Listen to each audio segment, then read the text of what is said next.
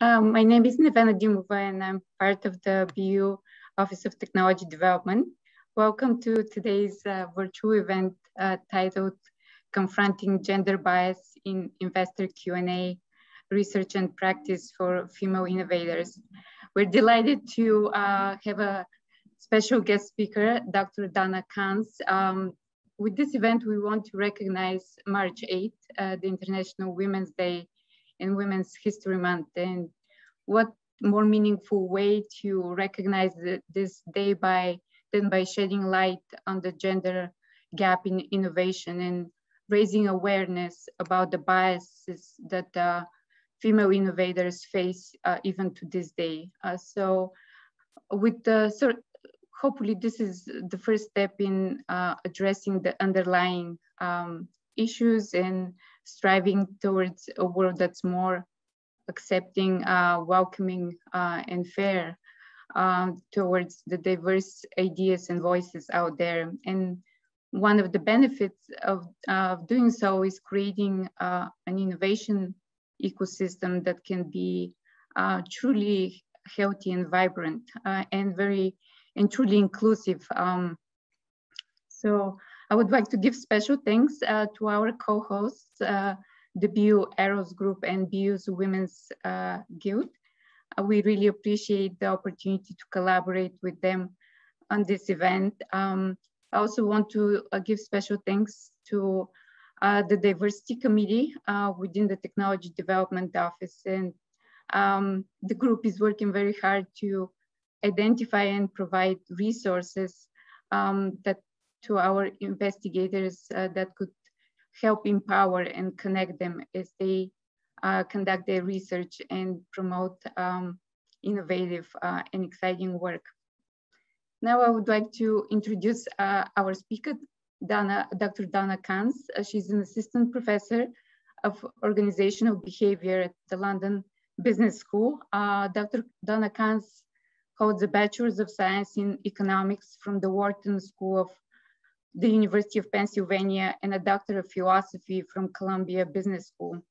Her research applies behavioral insights to understand sources of labor market inequality, spanning the areas of judgment and decision-making, ethics, motivation science, and entrepreneurship.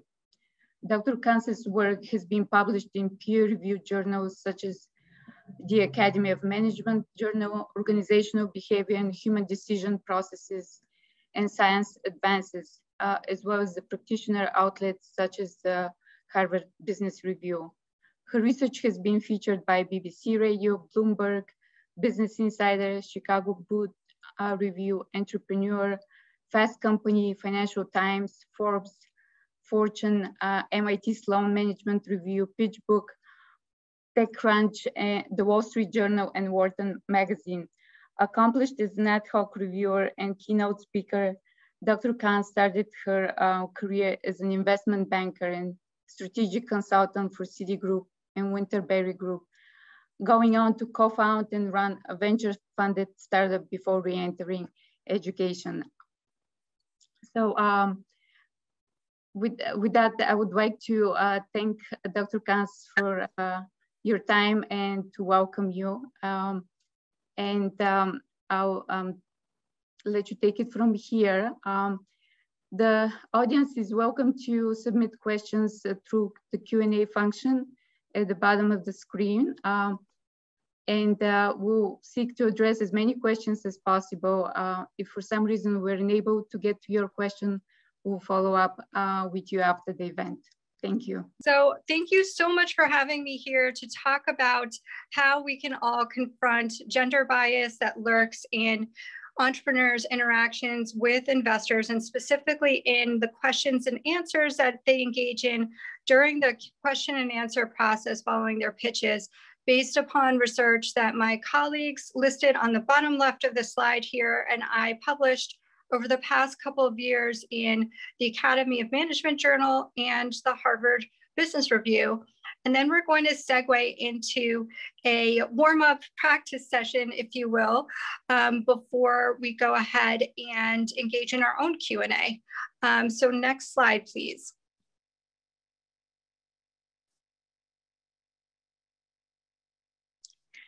So why should we even be talking about these gendered interactions between entrepreneurs and investors? Well, women are at the helm of nearly 40% of companies in the US and over 30% here in the UK, where I'm a faculty member. The following, you could just hit forward on it. But they're only getting under 3% of the venture financing in the US and 1% here in the UK. So what these rather paradoxical set of statistics says to me is that although women are certainly encouraged to think big and there are initiatives underway to promote both women in tech and women in entrepreneurship, perhaps capital constraints are preventing women from nurturing their businesses into larger, well-known entities as opposed to smaller lifestyle ones. Next slide, please. And the academic literature underscores just how critical these resources are for the success and the growth prospects of these early stage ventures. Next bullet. It also provides a lot of support for the fact that there are, in fact, gender differences in funding outcomes. So sorry, next. So what do we not know? Well, we don't have as good of a handle on the size and the reason behind this gap. Next slide, please. So researchers have hung their collective hats, so to speak, on the story of gender homophily, or the birds of a feather flock together theory that we as individuals tend to favor those who are similar to us in one way or another. And now the intuition when applied to the context of venture pitching is that most VCs tend to be men, and they're going to favor male over female candidates for funding. So the culprit also becomes a potential solution whereby public policymakers and practitioners, as well as researchers, have hoped that as more women enter decision-making roles in venture pitching, or venture funding rather, they're going to help pave the way for more women to get funded, just like their male VC counterparts have done historically. While I agree wholeheartedly that this story holds a lot of promise of playing out over the longer term, I think the next two bullets here that you could slide through, tell us that it's worthwhile for us to explore other levers that we can pull while we're waiting to see the gender homophily story play out, because that does require critical mass. Next slide, please. So as to what levers are at our disposal, I want to draw our attention to two rich streams in the academic literature. The one on the left-hand side recognizes the fact that women may have different appetites for such things as degree of control, risk, industry served, and lifestyle that can cause them to seek out or demand less capital than their male counterparts. While the right-hand side literature says, no, investors are the ones doling out funding, and they make these investment decisions based upon a variety of observable characteristics, among which gender happens to be the most readily observable of them all. Neuroscientific research tells us it takes mere milliseconds for us to identify someone on the basis of gender, and then make a number of assumptions that will guide our interactions with that person going forward. So what my colleagues and I, my research, if you want to just hit next on that, has done is disentangle these two streams, holding the demand for capital constant to then peer into the supply of capital to see what, if any, biases may be lurking there. And we do this by linguistically analyzing the interactions that male versus female entrepreneurs have with investors across the course of their fundraising lifetimes that are associated with their ventures. Next slide, please. And so in order to linguistically analyze, you could forward to the, in order to linguistically analyze these interactions, we use a social psychological theory called regulatory focus that was introduced into the academic literature by one of my co-authors, Columbia Business School professor Tori Higgins, which you can see on the bottom left cited there. And this groundbreaking theory distinguishes between promotion and prevention focus. So when we're induced into promotion focus, goals are viewed as ideals. There's a strategic concern for approaching any gains and avoiding any non-gains in our immediate environment, emphasizing hopes, accomplishments, and advancement needs. When we're instead induced into prevention focus, goals are viewed as odds. There's a strategic concern for approaching any non-losses and avoiding whatever losses happen to be in our environment, emphasizing instead safety, responsibility, So prevention focus has us concerned with safety, responsibility, and security needs instead. So when we layer in what we know from the research at the intersection of gender and venture funding, we can see that male but not female founders have been expected to have high growth aspirations emblematic of a promotion focus, while female but not male founders have instead been expected to have low risk appetites and the need to protect their ownership, indicative of a prevention focus. Now, whether or not these expectations are in any way founded is very much besides the case, because we'll nevertheless see how they will guide our interactions that are observed between entrepreneurs and investors in the coming slides. Next slide, please. So what my colleagues and I have done is we used this social psychological theory and leveraged it to develop a conceptual framework, starting with bias at the hands of investors, manifested as promotion questions directed towards male entrepreneurs and prevention ones towards female entrepreneurs. Now, these questions create this opportunity for male entrepreneurs, specifically in this gain maximizing context of venture pitching, where it's not enough to merely demonstrate you're not going to lose your investors' money. You have to be able to promote your investment's home run potential to maximize investor gains to achieve quote unquote success in this particular gain maximizing context. You can advance it now. But my colleagues and I did not stop there. We then went on to hypothesize that entrepreneurs would respond in kind to the questions that they received, just like other human beings. And so what does this actually mean? You could advance it. Well, a male entrepreneur gets asked a promotion question, granting him the luxury to reinforce his association with the favorable domain of gains by simply responding in kind to a promotion question with a promotion response. While a female entrepreneur is apt to do the exact same thing, only she's likely to be fielding a prevention question with a prevention answer, all the while being as thorough and conscientious as possible, but also digging herself the proverbial grave by staying in this unfavorable domain of losses in doing so. And so as we can imagine, these questions and answers give rise to this cycle of bias that is perpetuating these disparities between the outcomes that are achieved in funding by male versus female entrepreneurs. Well, fortunately, later on in this presentation, I'm going to be presenting you hopefully compelling evidence on a promising intervention that has the potential to help us break this cycle of implicit gender bias in these interactions. Next slide, please. So my colleagues and I tested out this conceptual framework on all of the companies that had launched at the prestigious TechCrunch Disrupt competition for the years that it ran at one consistent location of New York City at that time. You can advance the slide once. Thanks. And so at that time, we had nearly 200 companies and respective founding CEOs. For those of you in the audience less familiar with this competition, and I don't think many of you are unfamiliar with it given the audience today, an entrepreneur, a founding CEO gets up on stage and presents his or her startup for a period of 6 minutes, followed by 6 minutes of questions and answers that he or she engages in with some of the world's most prominent venture capitalists and super angels. Now, the very first thing that we did after I gathered all of the videos and my co-author team and I had them all transcribed was we found that entrepreneurs, so male and female entrepreneurs, presented themselves and their companies with similar degrees of promotion and prevention focus in keeping with prior literature that has not found gender differences in promotion and prevention language that are used by individuals. So being able to rule out this piece of the puzzle, we then moved on to those questions and answers that the entrepreneurs engaged in with those venture capitalists and super angels.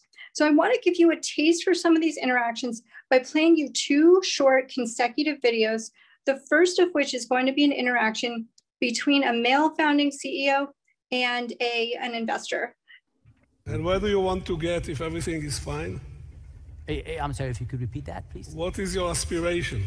Our aspiration in terms of the business.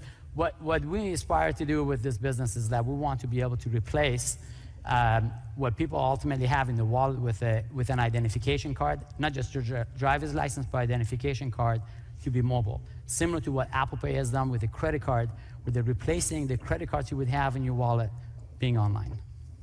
So what we hopefully heard Yossi Vardi do here is he called to mind the ideal future state of this business, and then he used the words aspire and aspiration that are literally in the promotion focus dictionary that I'll be showing you in a couple of slides.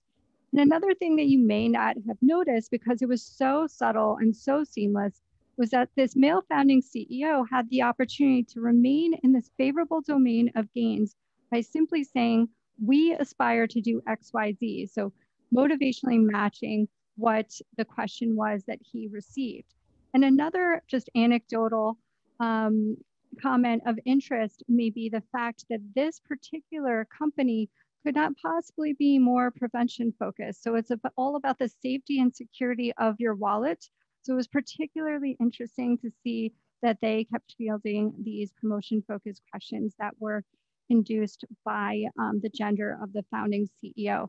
So the next interaction that I'm going to play for you is one between a female founding CEO and an investor instead. As you think about users, companies coming on to use your platform, there's going to be a lot of data that comes out that, this is a common problem on this device. This is, something you should be careful of. On this device, are you able to share that cross-company because of privacy issues, or how do you sort of help developers get better at building on each of these devices? We are thinking about that, but this is not what we actually primarily focusing on at the moment. What we primarily focusing on at the moment is actually, giving this real life interaction. So, one thing that we're really focusing on is just how to, even switching between the devices, make it in the best possible way for our clients. So what we instead heard investor Dave Tisch do here is he questioned how this female founding CEO is going to be able to satisfy this existing customer base that she and her team has in the face of a number of different concerns that he introduces into the dialogue, such as those related to privacy. And then he goes ahead and uses the word careful, which we're going to see is in the prevention focused dictionary. And one of the things that you may have noticed is that she does attempt to answer that question as thoroughly and thoughtfully and conscientiously as possible, for sure. But she does still remain in this unfavorable domain of losses by saying, we are looking to satisfy this existing customer base and to not lose these customers, essentially. Which we're going to see is a key difference when we're talking about clients in a couple of slides. So now that we've gotten a taste for some of these interactions, I want to start digging into what the data told us from the field.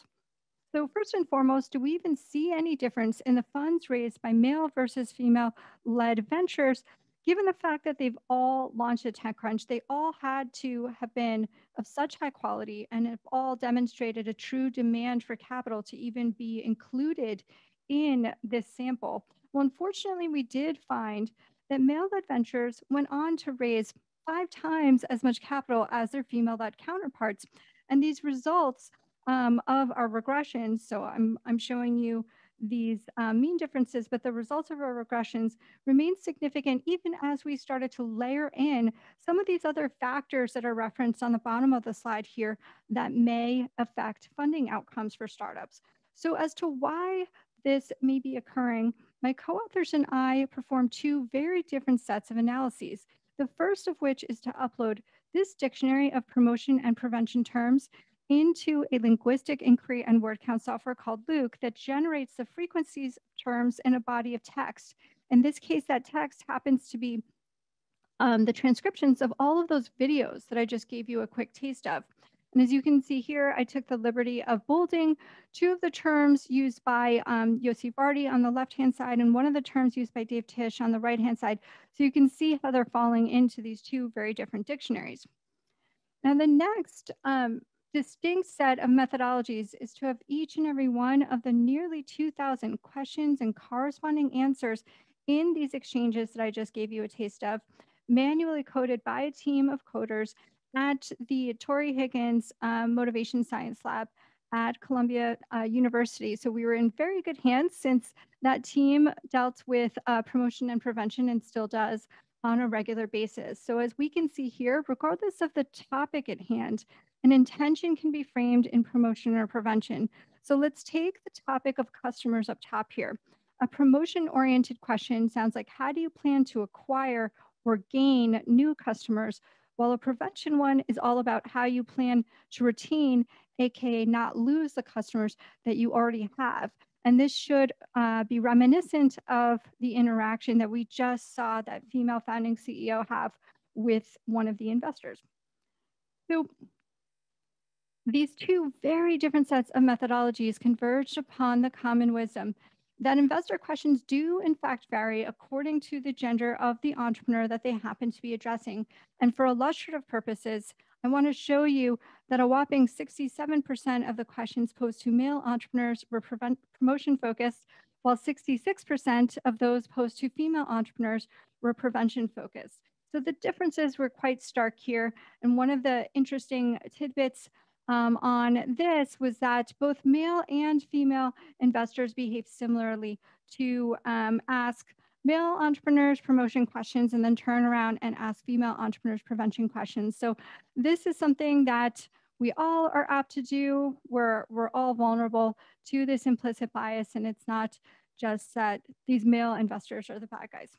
So now that we've seen that investor questions do in fact vary according to the gender of the entrepreneur they're addressing, what, if any, impact does this have on the funds that these startups go on to raise? Well, it has a significant impact, whereby those startups that were asked predominantly promotion-focused questions went on to raise 7 times as much funding as those that were asked predominantly prevention ones. And with each and every additional prevention-focused question asked, our analyses show that entrepreneurs went on to raise nearly $4 million in less funding. So it has this significant impact on the growth trajectory of these early stage ventures. It's such a critical time in their life cycle. I want to draw your attention back to this conceptual framework to remind you that it's not just about the questions posed to entrepreneurs, but it's also about how entrepreneurs are apt to respond to the questions that they receive. And recall that we had hypothesized this behavior of motivational matching, which will not advantage you if you happen to be getting prevention-focused questions, right? Well, we found that there is a significant matching behavior whereby 85% of our sample of entrepreneurs matched their responses to the orientation, promotion, or prevention of the questions that they received. And recall that I had promised you there was a silver lining to our findings. Those plucky entrepreneurs who managed to switch focus, responding to prevention questions with promotion-focused answers, went on to raise 14 times more funding than all of those folks who were apt to simply respond to prevention questions with prevention answers, like we were all as human beings likely to do. We were so infused by this results and excited and inspired by it that we conducted a series of controlled experiments to see if there was any causal relationship at play here. So we conducted these experiments on nearly 200 accredited investors and over 100 would-be non-accredited ones, where we exposed them to questions and answers that were manipulated specifically for promotion versus prevention focus, that were redacted from actual TechCrunch Disrupt transcripts, which was really cool. And we got the opportunity to hold all other characteristics about the startups and their respective entrepreneurs constant. And we created 4 6-minute audio files of 10 questions and answers that really simulated the exact environment that investors had with entrepreneurs at TechCrunch Disrupt competitions. So if you were a participant in this particular experiment, you receive this prompt that you work for a venture fund that's pre-vetted for ventures and determine each one meets the fund's investing criteria in terms of industry, geography, and stage of development. You now have the opportunity to hear the founder and CEO of each venture respond to 10 questions posed by a partner of your fund. After listening to each Q&A, you will be given the opportunity to allocate a sum out of a total $400,000 to each venture as you see fit. So what we found with these experimental results is that they reinforced our findings from the field. Both of these very different sets of investors allocated significantly more funding to the conditions where entrepreneurs were asked promotion as opposed to prevention questions. And what's even more interesting is the fact that this switching behavior is also significant in this experimental controlled setting, just as it was in the fields. We found that both of these very different sets of investors allocated significantly more funding to the conditions where entrepreneurs switched rather than match focus, responding to prevention questions with promotion focused responses. So these two different studies, the field and the experimental evidence, point to prescriptions for both investors and entrepreneurs. But first and foremost, I'd love to talk about the consequences for investors. So by asking a disproportionately lower amount of prevention-focused questions of male candidates for funding, they may be overexposing themselves to downside risk. And likewise, by asking a disproportionately lower amount of promotion-focused questions of female candidates for funding, they may be underexposing themselves to upside potential in those candidates. So they're not maximizing returns for their portfolios by engaging in this behavior. So what can they do about it? Well, they can learn about this distinction so that they can work to consciously reform their data intake processes ahead of time. And those data intake processes include the questions and answers that they will be engaging in with prospective candidates for funding. And so this is one thing that I have been working hard with different funds and angel investor groups to actually do. So while these investors are quote unquote getting their acts together, reforming these best practices for data intake so that they have consistent information from both male and female candidates for funding, you can learn about the promotion versus prevention distinction of the questions that you're asked. And if you recognize that you're getting asked a prevention focused question, answer the question at hand by all means, but merely respond by highlighting the promotion focused information as well, so that you're able to garner higher amounts of funding for yourselves and your respective startups. So I want to engage in a little bit of a warm up before we have our own Q&A at the end of this session by allowing you to simply enter a response in the little Q&A box that we have here that I'll be monitoring. And so I'm going to throw out a softball question that will be a pretty layup question about promotion or prevention, so we can just practice a little bit. So this first question is the following framed in promotion or prevention. So all you have to do is just use that question box to type in promotion or prevention. Can you talk to how big this market could potentially be based upon a larger set of customers who can ideally use the data that you've gathered?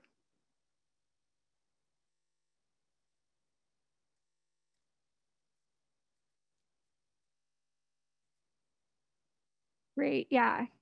You are on top of it here. Thank you for all these terrific answers. That is correct. So this last question was framed in promotion, and it's because it emphasized the large size of that overall market pie and the opportunity to gain even more customers in that segment. So please let me know what you think about this following one. How do you plan to defend your startup's market share given how competitive this landscape is?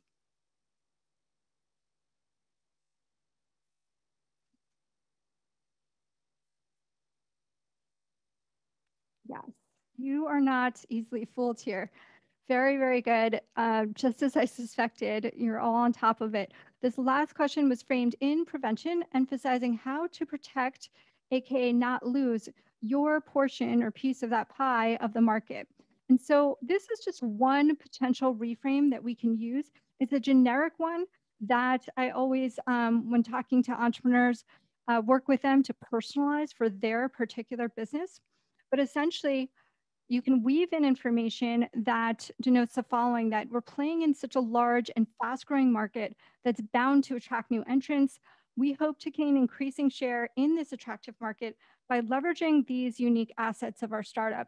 And then you've essentially redirected that dialogue into this favorable domain of gains in doing so. So what about this next question? How do you plan to monetize your users?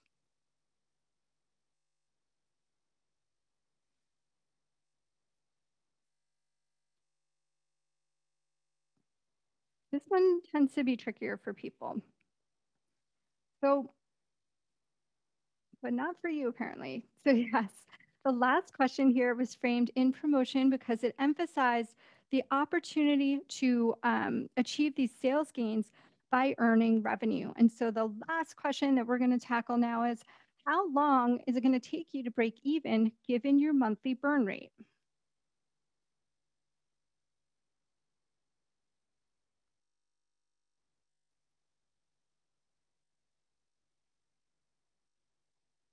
Yep, you're basically 4 for 4 here.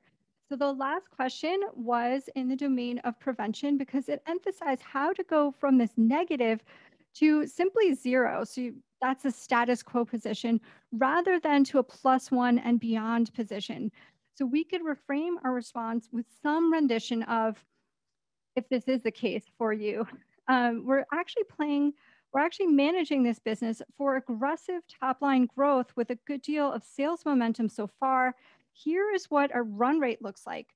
Our goal is to expand our margins as we grow our top line throughout this forecast period.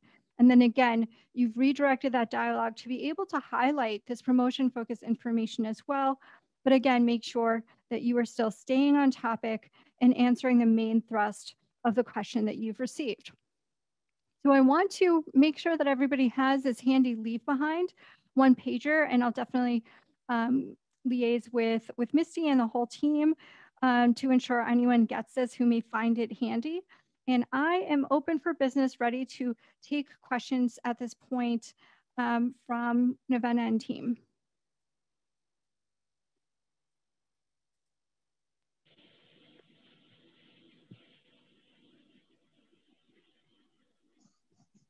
Thank you, Dr. Kanze. Amazing, very informative, really exciting. I will start off the Q&A. I have a couple of questions here and Navenna and I will alternate. So our first question is, the 2014 Diana project states that companies with a woman executive on the team were more likely to receive later stage funding. However, many companies with women entrepreneurs received significantly less than the total investments in the early and seed stages. Do you think this shows that women entrepreneurs have to prove themselves before investors will agree to fund their businesses? And what advice would you give to women seeking early and seed stage funding? That's a terrific question, Misty. Thank you. Thank you for that. I think it's important I just want to restate those findings as I know them. So they found that, I believe that companies with women on their exec teams that receive venture funding tend to be older and more established and therefore receive later stage funding while less often receiving the early stage and angel investment funding. And so this finding, in my opinion, is entirely in line with the way that heuristics tend to work. And so those heuristics include representativeness that underlies many gender stereotypes. And so these shortcuts, we know, tend to be deployed under conditions of high uncertainty and low track record of historical information. So in the absence of that information, investors and other human beings are likely to rely on heuristics in their day-to-day decision-making. And those heuristics are unfortunately vulnerable to bias, including gender bias. So this is why my work and that of others explores and demonstrates those disparities in that early stage funding. To me, these findings point directly to prescriptions for, first and foremost, investors, rather than for the women seeking out early stage and seed stage funding. But I do have, as you've seen, prescriptions for each. But my prescriptions that I gave here and those that are born out of some of my recent work really point to the critical need for investors to reform those data intake processes that I touched upon briefly during my presentation. So that goes from the initial introductory application processes through that pitch deck submission onto the questions and answers in their discussions with those candidates, and then even through that due diligence that they perform. So the idea is that we want to prevent investors from having to fill in the blanks with those assumptions. We want all candidates to instead have that equal opportunity to fill in all the blanks with the available information that they have at that stage. Thank you. Very great answer. Oh, awesome. I think also pointing to the one pager that you provided, I think, you know, us maybe sharing that with the groups and potential investors who, we're in contact with, and just making it a normal piece of, the fundraising effort. Thank you. I have another part of the question, but it's going more to this, how we should behave.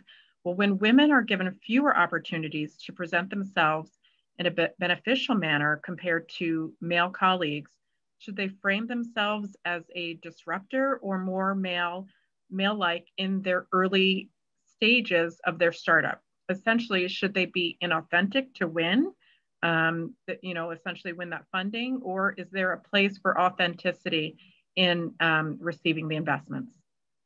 Yeah, that's another really terrific question, and it's one that I grapple with all the time. So I'll first tackle the part about authenticity, and this is my opinion, but I think in any kind of ongoing interaction, whether it be promoting yourself in a job interview for a role in which you'll be engaging on an ongoing basis with that employer, or promoting yourself and your business in a pitch setting where you will hope to engage with that standalone investor or fund on an ongoing basis, I think it behooves us to be authentic where our espoused values inherently match the actions and vice versa that we undertake. So otherwise that misalignment will become evident in one way or another sooner or later, and any dissonance is going to find its way back to haunt you. Yeah. These are my personal opinions, but I've seen that play out. So when it comes to the inherent values and objectives that most investors happen to have, I don't think that they're necessarily misaligned with those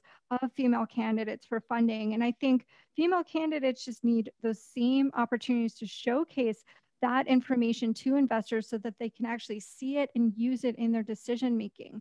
And when it comes to disruption, I want to point out that framing themselves as disruptors isn't actually necessarily something inauthentic for women to do. So one of my research streams actually delves into the identities of disruptors versus builders. Mm-hmm. And I myself had expected that women would identify significantly less than men would with being disruptors. So just like you had been talking about. Mm-hmm. And then I gathered this large sample of data on male versus female identification as being builders versus disruptors versus both builders and disruptors versus neither.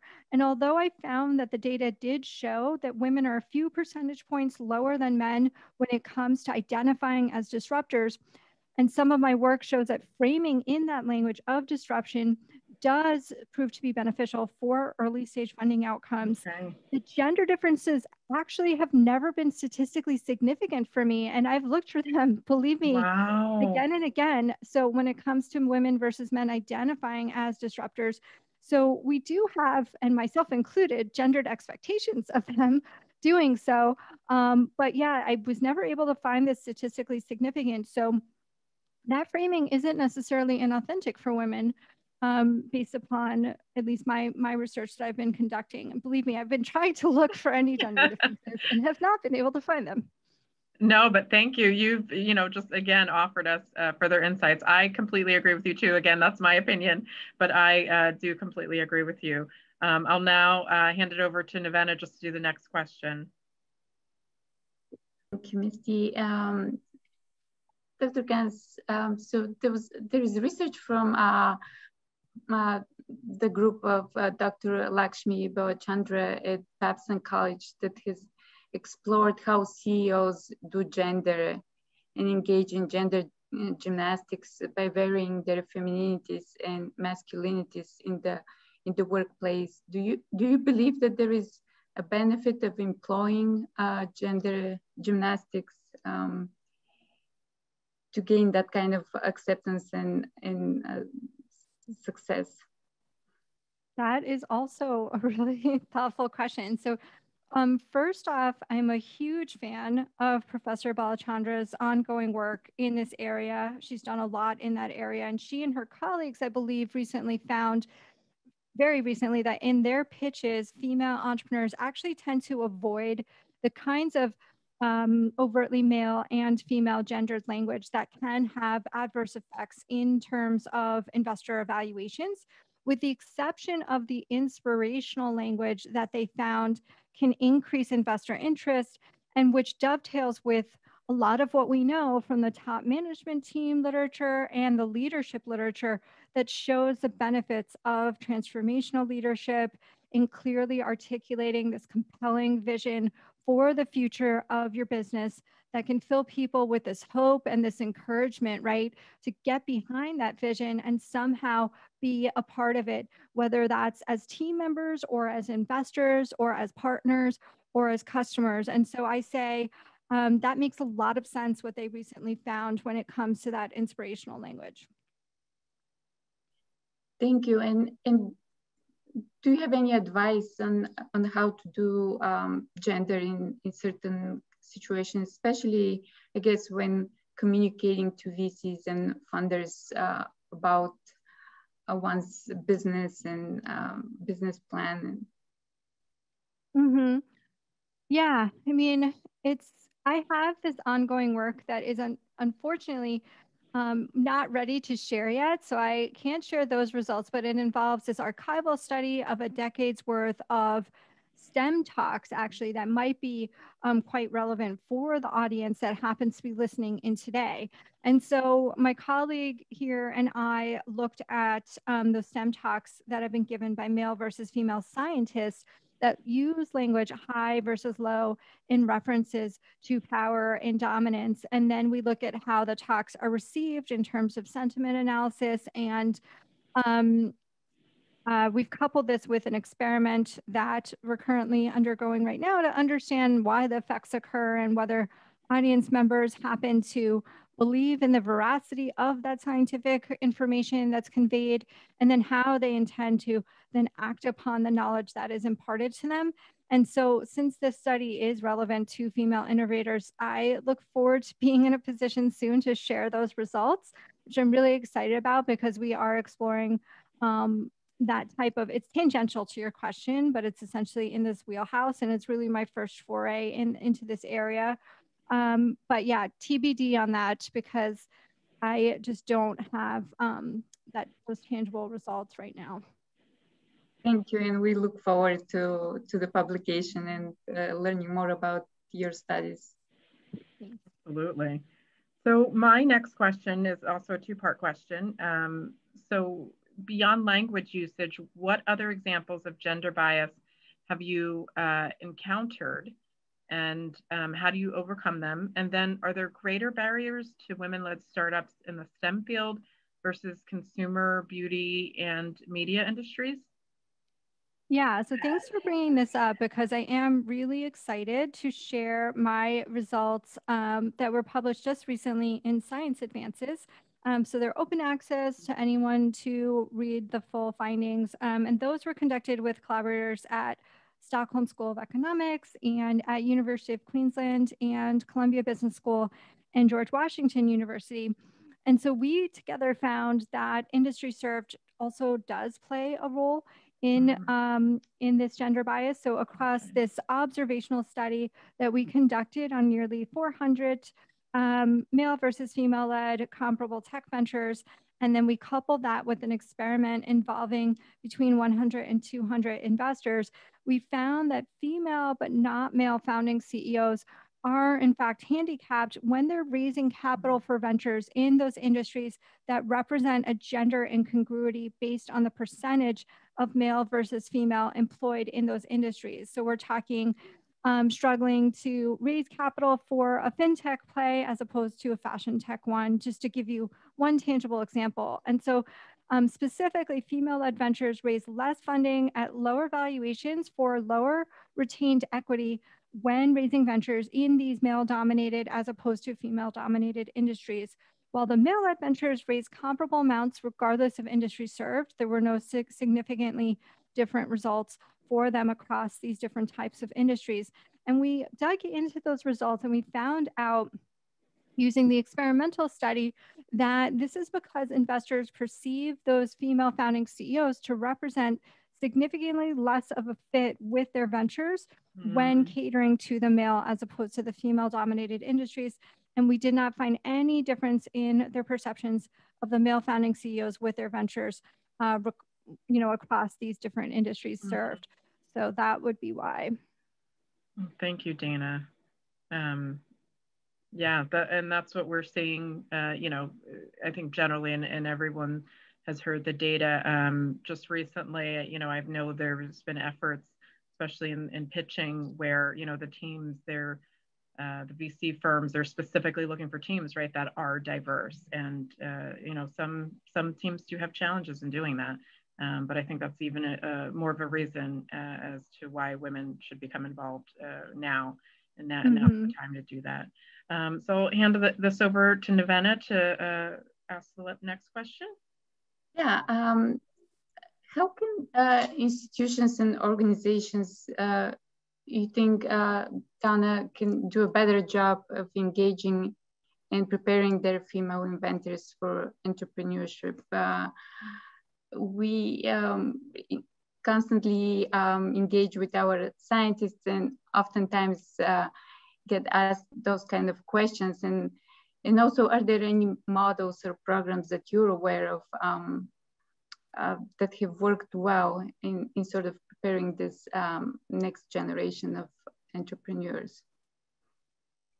Thank you for that question. Yeah, I'm a big believer that women do not have to do anything different to quote unquote fix themselves. And that belief is definitely borne out in the data from my research as well. So I tend to not have too many prescriptions for them, but I do see the benefit for sure of entrepreneur boot camps, where entrepreneurs actively raising money can practice fielding relevant questions and then iterating on their responses as they go, so that they become part of their quote unquote muscle memory, essentially, or second nature, and they become more and more comfortable telling their story over time.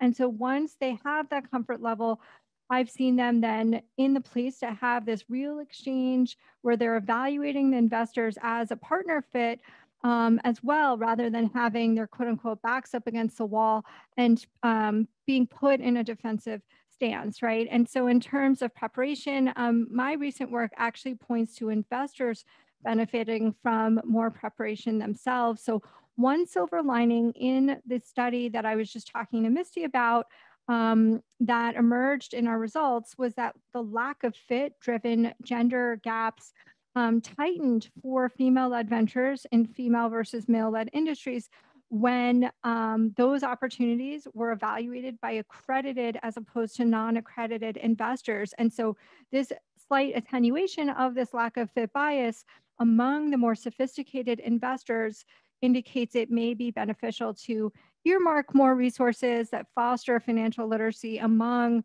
those investors who are involved in that really early stage part of the venture funding cycle. So a lot of my prescriptions, again, are for those investors. But again, I do have really positive experiences seeing entrepreneurs' answers really come to life when they personalize them, having these role-play interactions ahead of time. Are you seeing a positive change in sort of the culture, in the VC culture, and sort of adoption of those prescriptions? And is there, I guess, a hope for tangible change?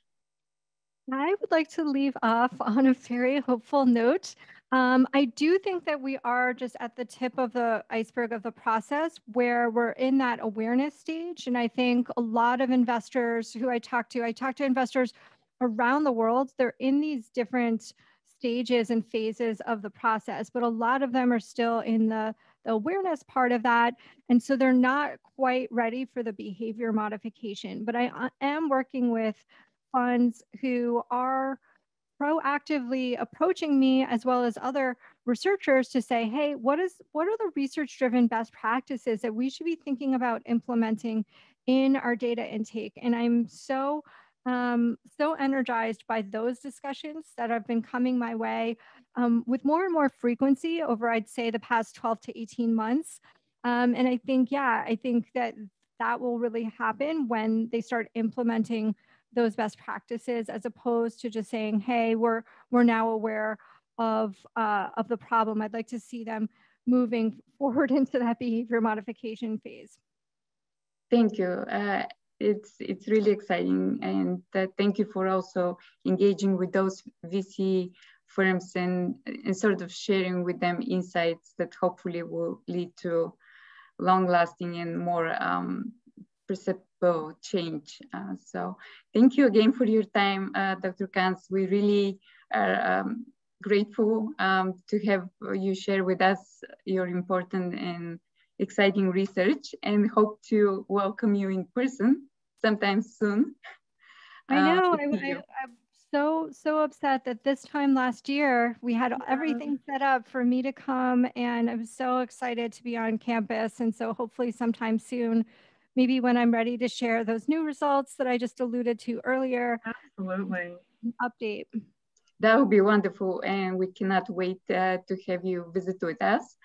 Thanks to everyone who attended this event, and we'll share with you some resources that Dr. Kanze kindly is offering to make available, and hope to see you again at future events. Have a nice day. Thank you so much for having me. Thank you. Bye-bye. Bye. Bye, everyone.